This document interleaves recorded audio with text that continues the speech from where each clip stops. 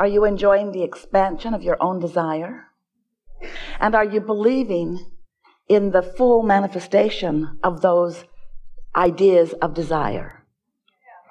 That's where it's at, isn't it? Because when you desire something and you believe it, then you're in that sweet spot where the universe can continue to surprise and delight you in the unfolding of that ever-changing, always evolving desire. But if you are disappointed that it hasn't come yet, then you're not in that sweet spot. You're in that disappointed spot. And when you are in that disappointed spot, then it slows it way down. And the disappointed spot can be a long spot. In other words, the universe can continue to disappoint you if you're in the disappointed spot. So the key is to figure out how to not be disappointed when it hasn't happened to you yet, when it hasn't come into full-blown manifestation yet. Because it has come into being. There is a vibrational version of your desire that is alive and well and gathering cooperative components. And you can tap into that, even though you can't yet see it or hear it or smell it or taste it or touch it. You can tap in to the actuality, to the reality of this vibrational version. And when you do, then disappointment cannot be upon you because you are actually sensing this unfolding. It's like this anticipation of more to be seen and heard and so forth. You never get it done, so there will always be something more that you have sifted from life that you now want, that is in the process of becoming. And we want you to enjoy all of the phases of the unfolding of this. It's like if you were to plant some corn, for example. As you prepare the soil, that's part of the process. And as you put the corn into the ground, that's part of the process too. And you're wise enough to understand that process because you don't stomp on the ground and demand that it comes out today and then feel all disappointed when it doesn't. Because you understand that there is a process and that you know that it will germinate in that soil. You know that it will become more. And a lot will happen before you are able to see any of it. And then for quite a while, even though you can see it, you see it in its beginning, not in its fullness.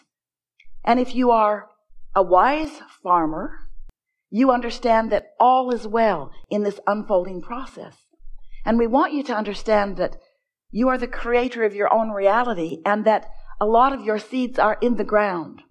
But if you're stomping on them, disappointed that you're not seeing them yet, you're slowing the whole process down. We want you to leave here today with a greater understanding of what it feels like to be in that happy, anticipatory state of being, where you are trusting the process, and even more, you are believing in your own worthiness. You are expecting good things to happen to you. Because sometimes you look out into the world in a sort of comparative fashion, and you don't know how long ago somebody planted their corn. You don't know how long they even wanted corn. You don't know how ready their soil was when they planted it. You don't know about their corn. You only know about yours. But as you compare your newly planted seed with someone else's long ago planted seed, sometimes then you come away from it feeling unworthy or incapable when you are not. You have so much more in this now potential for getting your energy straight in order to begin a faster process toward the things that you want than you realize. And sometimes what happens to you, because you've not really understood the laws of the universe, and you've not really understood your place in the universe, and you have not really understood your relationship with your inner being and with all that is and with the energy that creates worlds. So you have been responding to conditions and thinking thoughts all over the place about wanted and unwanted. You've been thinking about what you want in the absence of it, and you've been noticing what is for quite a long time in many cases. And so, because you have not deliberately and knowingly been focusing yourself within your understanding of the laws of the universe, you've been wanting and then noticing the lack, and wanting and then noticing the lack, and you haven't allowed any momentum to go. And so sometimes what you've been wanting it for a long enough time that now your habit of thought around it is that it's not happening, and your emotion around it is disappointed rather than eager and anticipating. And so we want you to understand that you can't measure from where you stand right now how long anything is going to take by how long it's been taking. Because that was then and this is now. And because then you didn't know what you are knowing now. In other words, don't compare how long something will be. One day a man sat in the hot seat and he was really sad because he had experienced a dramatic and drastic financial downturn. And in his words, "Abraham, I've lost everything. And I'm in my 60s, he explained, and I just don't see how I will ever, in this lifetime, recover or even come close to recovering." And we said, "You are misunderstanding a really fundamental thing. You cannot measure where you are in relationship to whatever it is that you're wanting by the manifestation that you have in your life experience right now. That is irrelevant." Didn't feel irrelevant to him because he had a lot of assets a few days ago, and now he didn't have any of those same assets. His balance sheet looked very different, and because of his balance sheet looking different, he felt very different. And we said, you got to understand that you've been amassing vibrational momentum, and that your point of attraction today, after understanding all of that, is very different than it was all those years ago when you were just beginning. The universe is responding to your vibrational projection, to your vibrational offering. And you can stand here and let this circumstance that has happened to you, you can let it be the reason that you think the thoughts you think, and therefore project the vibration that you project, and therefore accomplish the point of attraction that you can accomplish. And you're right, it won't be in this lifetime that anything begins to turn around for you. Or you can stand in the vibration that you have accumulated. You can be and experience the momentum that you've been gathering, and it can turn around fast.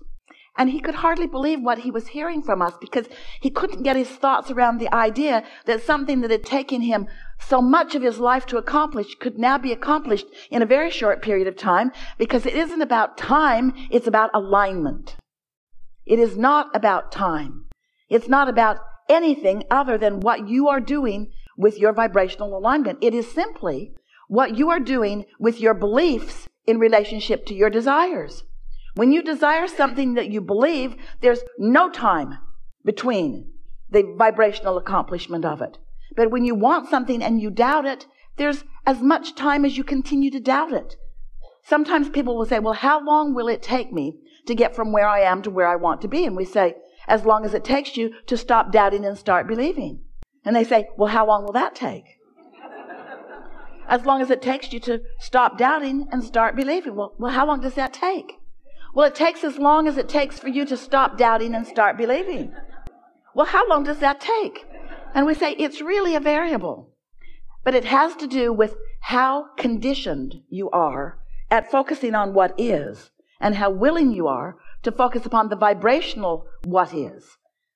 As humans, most of you, we love you so much, but you give most of your attention to things that are occurring. In other words, you are reacting mostly to the circumstances around you. So most of your vibration is in reaction to what is. So if you're looking at something that pleases you, your reaction is one that is beneficial to you. But if you're looking at something that doesn't please you, then your vibrational reaction is something that is not beneficial to you. And you got to cut that out. You've got to stop just looking around by default, and then reacting to what you see and expecting any consistency in your vibration. You have to figure out how to be consistent in your vibration. You have to decide, and you have to practice, and you have to become good at, a master at, offering a vibration that feels good even when the condition hasn't changed. You have to stop letting your vibration be about what is. You have to begin to find a way to let your emotions travel down the path of how you want to feel. So how do you do that? How do you do that after you've been reacting to life so long? Your kids are so sweet this morning, and you just love them so much. So easy to love them. They were sleeping long. The sweet little faces when they're asleep. And then they wake up. And they start fighting with each other right away. And you can hear the drama and the trauma all around the house. And you put your head down on your desk and you think, kill me now. And now you feel different than you did about them when they were asleep. And that's not cool. Because you got to figure out how to be consistent without asking the conditions around you to change. Because you can't control the conditions around you. You know that if you've got kids. You cannot control the conditions around you. And the harder you try to control the conditions, the more you give up your life for something that never gets you anywhere. In other words, there's a way easier way to go about it. You can find a way to feel the way you want to feel regardless of the conditions. And that's what unconditional love is. That's what unconditional alignment is. That's what unconditional clarity is. That's what living in the sweet spot is. That's what practicing the art of allowing is. That's what being in the sweet spot and watching what feels to others like the magic of the universe swarming around you and providing for you this perfect ride. So it sounds to you a little bit like we are eager for you to have manifestation of the things you want. We hear you say to us, Abraham, all right, I'll accept your version of the vortex. I can't see it or hear it or smell it or taste it or touch it, but I believe you, sort of. I'll accept that it's there, but just tell me, how can I get my money out of the vortex and into the bank? How do I turn those vibrations into thoughts and those thoughts into things? And we say, this is how. You find the feeling place of what you want. If you're wanting an extra $2 or $3 or $4 or $5 or $6 or $7 or $8 or $900,000 and you want it like right away, it's not likely that it's going to land in your bank account by the end of this gathering. But by the end of this gathering, you can have accomplished a feeling of prosperity.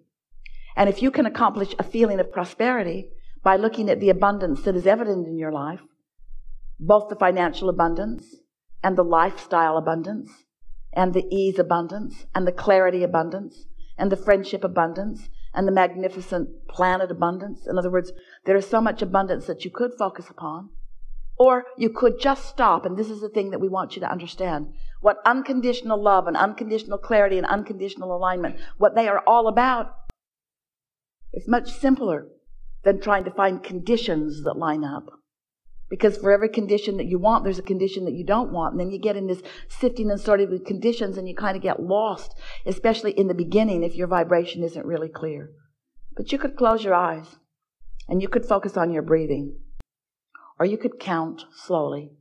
Or you could listen to a ticking of a clock. Or watch the flicker of a flame. Or listen for the squeal in the condenser of the air conditioner. You could focus upon something that required a little bit of concentration, not a lot. And as you focus upon something that requires a little bit of concentration, you will release resistant thought and your vibration will rise. And as your vibration rises, you will be in the vibrational frequency of your inner being. You will be in what we are calling the receptive mode. And if you would do that every day, if you would just sit for 15 or 20 minutes and just quiet your mind, it might take 13 minutes to quiet your mind. The earlier in the day you sit to do it, the better, because you don't have so many things already moving through your mind. But if you would sit to do it, Esther sat this morning, and within a minute or so, she was right up there. She could feel that high-flying place. And for just a moment she thought, this is a place of no thought. This is the place of no thought. And she just sat in that satisfying feeling of no thought that was taking her away from who she really is. The satisfying feeling, a satisfying feeling of liquid love and absolute clarity and absolute and utter well-being. That feeling of connection to who you really are. And of course, we don't want you to meditate all day. We don't want you to even meditate more than 20 minutes. If you knew how much you wanted to be in these bodies, you wouldn't be trying to get out of them all the time. You want to be in these physical bodies, and you want to be experiencing the clarity of this time-space reality.